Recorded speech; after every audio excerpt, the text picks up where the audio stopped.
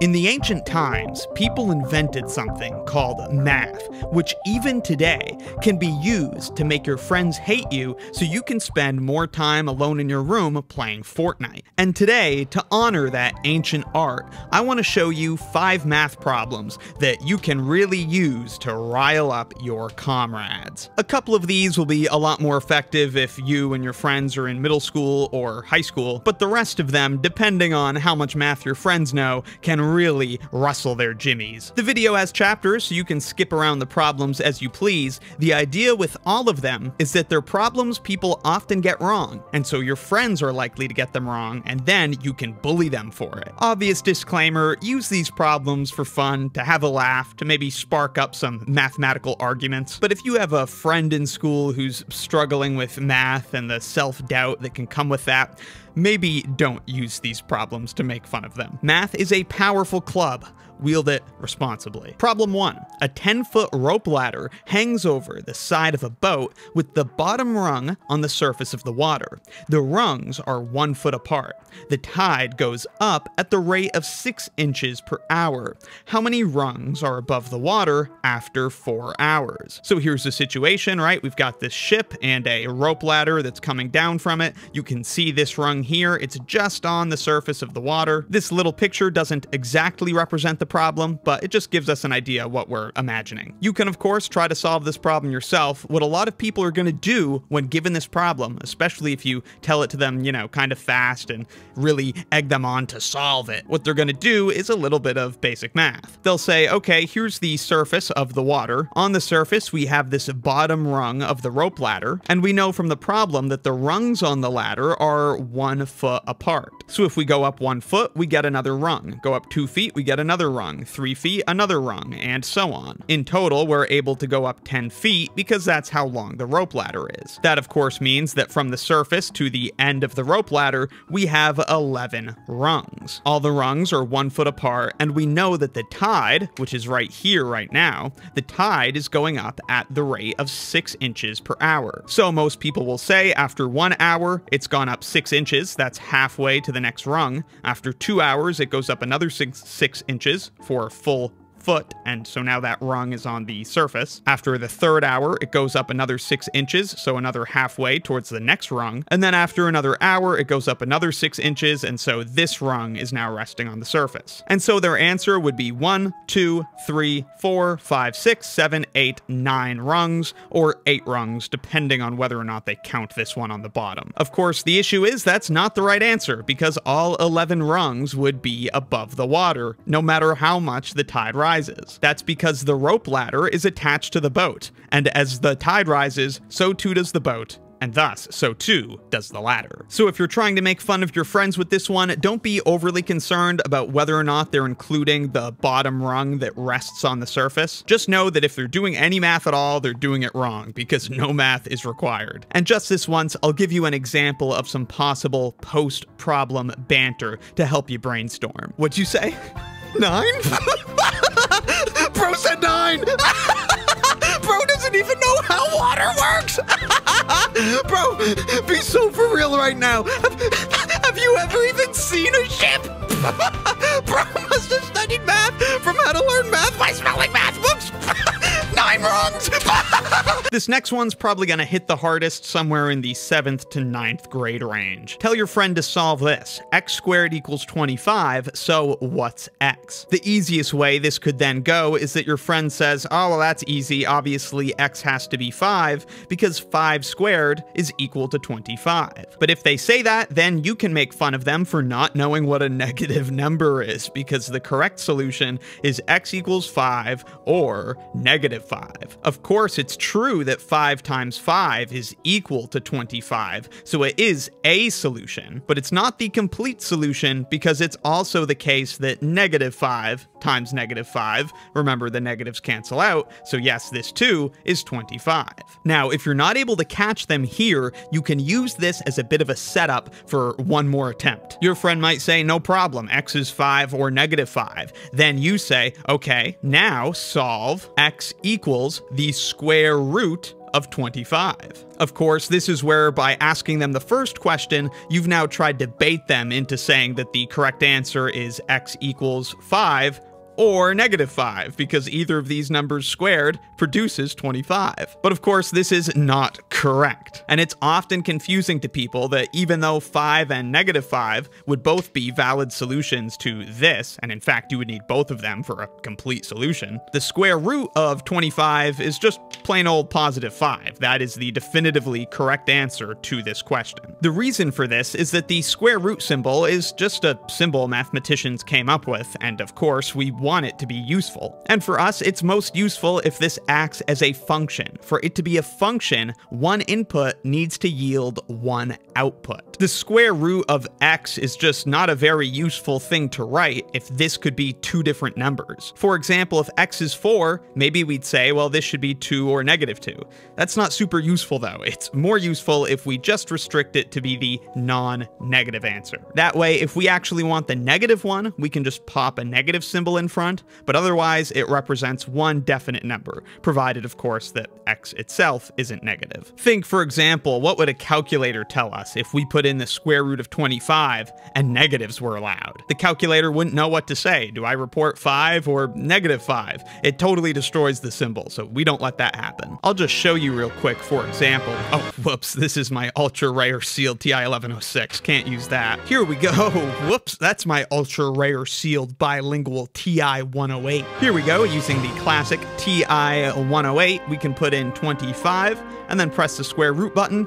Bam, you get 5. No negative sign, no either or, it's 5. Alright, here's a classic. This one can irritate all sorts of folks. Connect all 9 dots using 4 straight lines without lifting your pencil. If you set somebody this challenge, either you or they will of course have to get 9 dots to work with, and most people will have no issue jumping right into some attempts. There's 1 straight line, let's see, 2 straight lines, there's 3 straight lines, there's 4 straight lines, and oh, we've missed one. Okay, but we were pretty close. Maybe try again, just something slightly different. Maybe if we knock out the diagonal first. 1 straight line, 2 straight lines, 3 straight lines, oh, 4 straight lines. Again, there's one missing. People could go on and on like this, and you can continue assuring them that no, it's possible. It is possible to connect all 9 dots using 4 straight lines without lifting your pencil. The issue with the solutions that people will usually attempt is that all of their lines remain within the confines of the grid, which is not a condition specified in the problem. You just have to use 4 straight lines and not lift your pencil. It's not the case that you can't leave the grid. So here's how you solve the problem. Take your first line down low enough so that you can then go and hit those 2 dots, and up high enough so that you can then cross those 2 to go back to your starting point, and then 1 more stroke to knock out the remaining 2 dots. So that was down, up, over, and back down. Now, if you want them to feel less cheated, I wouldn't give them 9 dots on a square like this, because that's going to communicate that you have to stay on the square. I also wouldn't give them the 9 dots already inside of a square. Don't include that as part of the diagram. You want that condition that they have to stay inside the square to just be a figment of their imagination, so don't let your presentation of the problem suggest it. It's just in their mind. Of course, giving them the 9 dots on a big paper like this makes it more likely that they'll actually arrive at the correct solution, but hey, that's the fun. All right, on to problem 4. Oops, sorry, wrong problem. Yes, this one with the fences. 3 men paint 3 fences in 3 hours. How long does it take 1 man to paint 1 fence? And here are beautiful pictures of 3 men painting 3 fences. Now, this is like one of those priming language tricks where you have someone, spell fork, say fork, and so on until you trick them into making some mistake. You get their brain thinking along a certain pattern, and then they make an error. In this case, the mistake people often make is to say, well, if 3 men paint 3 fences in 3 hours, obviously 1 man would paint 1 fence in 1 hour. It's just begging for that answer, but that is a nonsensical answer. You really just have to picture it, right? Here are our 3 men. They're painting their fences. It takes them 3 hours, and then all 3 fences are painted. So how long does it take 1 man to paint 1 fence? Well, it took 3 hours for these 3 fences to get painted, and there's 3 men painting the 3 fences. 1 man, 1 fence takes 3 hours. Of course it takes 3 hours for 1 man to paint a fence, because 3 men gets you 3 fences in 3 hours. So this is a really nice one. You don't even have to write out the math. People will get this wrong very often, and it's easy to correct their reasoning. Alright, time for the last problem. I found this video on X recently, and I'm going to show it to you to present this problem. So you can see there's this pattern which people are trying to walk along, and just from the clip, you can infer the conditions of the problem. The challenge is to cross each edge or arc of the pattern exactly once, so you can't retrace your footsteps. Notice that it's okay if you arrive at the same point twice, you just can't cross the same arc or line twice. This is actually a problem from a relatively new field of mathematics called graph theory, and this particular problem takes place on what's called a complete graph on 4 vertices. You see, a graph consists of vertices and edges that join pairs of vertices. To make our graph complete, we have to connect every pair of vertices, like so. These get connected, these get connected, these get connected, these get connected, and these get connected. The shape of the edges that connect the vertices is actually not important. It's only the structure of the arrangement that is important, not the exact appearance. Of course, drawn this way, the complete graph on 4 vertices looks nice and matches the pattern in the video, but it doesn't have to look like this. It could, for example, also look like this, or it could look like this. Either way, it's the same graph, and if you have a particularly non-perceptive friend,